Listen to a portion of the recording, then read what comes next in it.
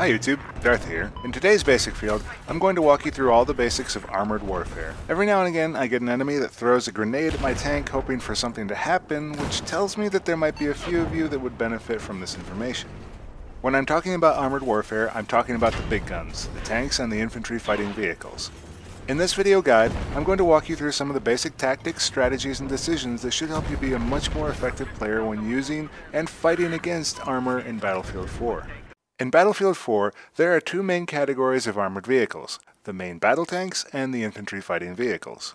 Each faction has their own flavor of vehicles with their own benefits and detractions. I won't get into the specifics of each faction's vehicle in this video, but I do want to talk about the difference between the main battle tanks and the infantry fighting vehicles. The MBT is a battlefield monster whose specialty is taking out other vehicles, particularly armored vehicles. The powerful main cannon has the best range damage of the armored vehicles. Combine this with the secondary gunner position and you've got a vehicle that is more than capable against other armored targets and infantry. The front and side armor of the tank is incredibly durable, giving it more lasting power than any other vehicle in the game. From most projectiles, it can absorb up to 5 hits on its front armor, 3 direct hits on its sides, and only 2 in the rear. So it's important to point the front of this rolling battleship towards the enemy at all times. The IFV is a heavily armored transport that is great for taking out infantry and well suited for taking on armored vehicles as well. While not possessing the same effective range as the tank, it can be just as deadly in an anti-armor role at close range. The armor of the IFV is equalized throughout the vehicle, so positioning matters less than the tank, but overall the IFV is generally less forgiving of damage taken. It can only take roughly 2 to 3 direct hits from most projectiles on each of its sides. To make up for that, the IFV has a wide arsenal of weapons available to it. The driver can specialize the vehicle in both the anti-armor and anti-infantry roles by substituting different vehicle loadouts. The Zuni rockets provide some of the best knife fight damage in the game, while the TOW missile gives the IFV great reach. And in addition to a secondary gunner, the vehicle can also carry up to 4 allies. Take that combat load and combine it with the fact that the IFV is also mildly faster than a tank, and this makes it very effective for capturing points quickly. The IFV also has the distinct advantage of being a vehicle that can go on land and water. This can be used to get around to areas that armor might not otherwise be able to, which is yet another advantage you can use in finding the perfect position. Now that you know the basics of the armored vehicles, I want to talk about one of the most important aspects of armored warfare, and that's positioning. Particularly, I want to talk about how positioning affects damage. During an armored skirmish, where an armored vehicle gets hit and at what angle will vastly affect the outcome of the skirmish. In Battlefield 4, the 3 main parts of any armored vehicle you should be concerned about are the front, side, and rear. In a tank, the front and sides take far reduced damage and the rear takes significantly increased damage, while the infantry fighting vehicle takes equal damage from all 3 sides. However, and this is important, something that is true of both vehicles is that the angle of attack makes a huge difference in the amount of damage dealt. For example, on the rear of a defending tank, an HE shell from an attacking tank will do 67% damage if it's landed directly on target. This means that the attacking tank shell is fired directly at a 90-degree angle at the defending tank. But, as that angle of attack increases, you can see that the damage vastly decreases. What was 67% damage is reduced to merely 25% damage. This is a huge difference for more than numerical reasons, as damage done over 39% immobilizes an armored vehicle and damage over 29% slows it significantly. And a slowed or disabled armored vehicle is a sitting duck. Again, for tanks, the side you're attacking matters. For IFVs, it doesn't matter because the damage is normalized between all 4 sides. However, on both vehicles, the angle of attack matters. What this means is that your positioning in a combat situation can determine the winner between the 2 armored vehicles. It can also mean the difference between taking 42% damage from an RPG and just 21%. One good rule is that on both vehicles you want to try and orient the front corners of your vehicle at the enemy. This increases the angle of attack enough so that their projectile does minimum damage to you. On a tank, this can increase survivability on side shots from 3 hits to 5. In a tank-on-tank skirmish, a frontal attack is simply going to come down to who is doing more damage per second and who shot first. Being the first to attack in any skirmish is important, as this initiative will often decide who wins the skirmish in many coin flip circumstances. However, a smart driver who positions themselves correctly against another tank can quickly inflict a lot more damage than one who is not positioned correctly. Getting shots in as directly as possible and on the best side possible is critical in armored skirmishes. When attacking an IFV, the choice in side doesn't matter, but the angle of attack still plays a critical role. Something important to keep in mind is that all this damage modification also applies to hand-guided infantry-based weapons. So if you're an engineer attacking an armored vehicle, or an armored vehicle defending from attacks, you'll want to consider positioning as a key element to maximizing or minimizing your damage, whatever the case may be. In summary, positioning can cost you or win you the battle. When thinking about how you're going to attack your enemies, or defend from them, always choose the best angles and how you position yourself against an enemy. The next most important lesson you can learn about armored warfare is teamwork. Now, I've already made a video about teamwork, but teamwork in an armored vehicle is all about keeping your vehicle alive and keeping it number one on the battlefield. Both the IFV and the tank have a driver position and a secondary gunner position. Ideally, any armored vehicle should be crewed by 2 individuals, as it increases the effectiveness of the armored vehicle substantially. If you see a tank running by itself, do the driver a favor and hop in. Additionally, 1 or more of the crew should be an engineer with a repair torch equipped. Rockets are optional, but can also provide a significant boost in crunch times. Now let's go over some of the ground rules for successfully operating a vehicle with a teammate. First, one of you must be in the vehicle at all times. If you both get out in order to repair the vehicle in combat, the chances of your vehicle being stolen increase from 0 to absolute metaphysical certitude. Secondly, if you're in the gunner position, your job is to protect the vehicle from incoming infantry. With this in mind, it's best practice to face in the opposite direction as your driver is aiming and shooting. You can find this information on your HUD. Trust the driver to handle their situation, and you handle the infantry in your direction. Sometimes you'll need to have your head on a swivel when the threats are all around you. Nobody wants to be killed by C4 just because the gunner was greedy or wasn't paying attention. Also, as a gunner, you can't destroy enemy armored vehicles with your marshmallow shooter, so don't bother with that. Light-skinned vehicles and aircraft, however, are fair game. Shooting at nothing is right out. It gives away your position on the map, and it will cause you to get targeted by anything hunting armor. As a final rule, communicate whenever possible. This is easier if you're in voice communication with your fellow crew member. If you can't be in direct communication, make the best of it or swap to their squad for VoIP. Now with the rules out of the way, communication really is key to a good 2-man crew. Call out when threats appear, especially other armored vehicles. If you see a support running at you, chances are that they have C4 and that they mean to blow you up or kamikaze in the process. If you're the gunner, make sure the driver knows about these threats. If you're the driver, be sure to call out targets that the gunner can handle or should be aware of. For example, infantry charging at you, engineers, or enemies that are thick in an area or on a rooftop. When you enter a skirmish with another armored vehicle and need to be repaired, be sure to call out who is exiting the vehicle to do any repairs. If you are a gunner exiting the vehicle and can spare a moment, help out your driver by shooting a rocket at any attacking enemy vehicle. It really can make a big difference. Then get to your repairs. Remember to stick to the side of the vehicle that isn't being shot at. If you're on normal mode, you can get behind your vehicle and have your driver push you around while you repair. On hardcore, be careful not to get in your vehicle's way while repairing, as you will likely be squished by its movements. As a driver, if you need to move, be sure to communicate this to your teammate if he left the vehicle or is considering getting out. Ideally, as the driver, you'll be specifically calling for repairs as you are the captain of the vehicle. If you're not in communication, I suggest the following general principle. In an armored vehicle versus armored vehicle skirmish, I recommend the gunner getting out to repair. He's going to do the least good staying in his position. If your attackers are mainly infantry, getting out puts you at substantial risk of being raked by gunfire, so it's probably better to drive to a safe position if possible.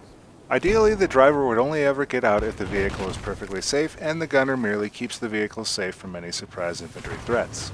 Finally, the crew should be working to make the team's job easier.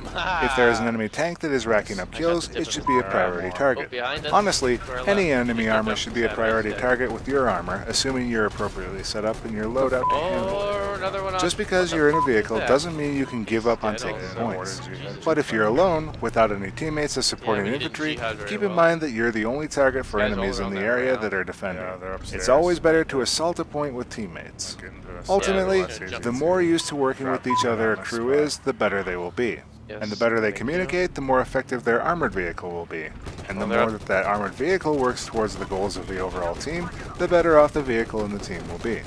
Defensive driving isn't only for the driver's ed classroom and your insurance adjuster. It's a good way to keep your armor alive and continue blowing your enemies to tiny bits. So let's look at the extreme opposite example first. Let's say you're an armored vehicle and you floor the gas on that vehicle into the middle of the enemy team looking for some kills. You might get one or two, but what you've also done is expose yourself to fire from every angle. If you remember from earlier in this video, you'll know why giving your enemy the best angles of attack is bad. No gunner or repairing teammate can save you from this bad decision. Instead, work with your team to capture points or consider approaches that will lead you into engagement range with enemy armor. Just like on foot, flanking enemy armor pays off quite significantly. Now, unless you're particularly sneaky, you're going to be taking damage during a skirmish. Firstly, you should be working to minimize the amount of damage you're taking by facing your vehicle towards your attacker. If you can, try to point the vehicle at an angle that reduces the damage to a minimal amount. As you take damage, you have a few choices to make about the amount of damage your vehicle is taking. If you think you can win the engagement, you should stay and fight. But if you're taking enough damage quickly enough, it's probably time to back away and find cover. When is it time to retreat? It comes down to doing some simple math in your head. If the next enemy's shots would kill you, you probably should have already started to retreat. Keep an eye on the minimap while you make your way out of the situation. Remember that you'll want to keep your strongest sides pointed at your threat while you back away. You definitely do not want to turn around and show the enemy your rear. If you've got a teammate that can repair you, let them do their work and continue to fight on.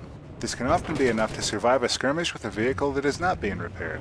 Sometimes your teammate is repairing you, but you're not going to survive if you stay in one place. Unfortunately, if they can't jump back in before you have to go, they're going to have to be sacrificed in order to preserve the armored vehicle.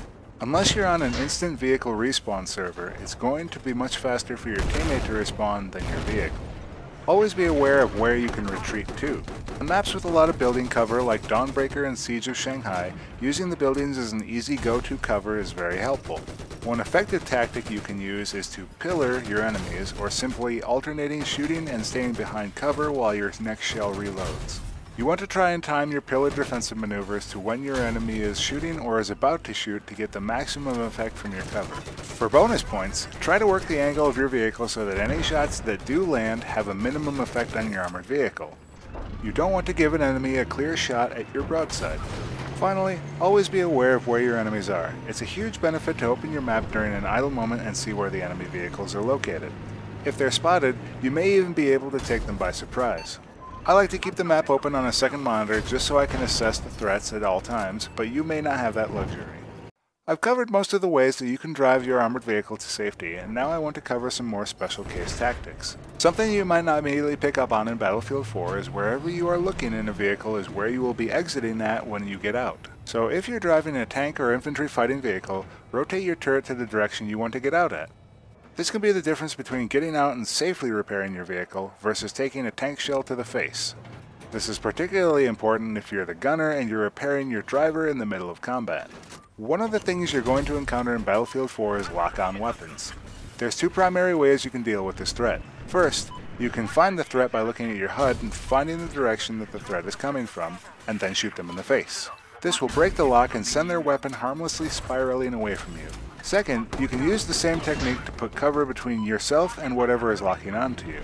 Both methods are relatively effective at stopping weapons that are simply locking onto you, but finding nearby tall, emphasis on tall, cover is the most effective way at stopping weapons that are already in flight. Of course, if you have IR smoke or smoke screen equipped, this can help to dissipate attacks from lock-on weapons. If you're taking a point without backup on a non-hardcore server, it can be effective to go to the third-person camera to get a better view of the battlefield around your entire vehicle. On PC, by default, you can do this by pressing the C as in Charlie key. On consoles, this is accomplished by pressing the right analog stick.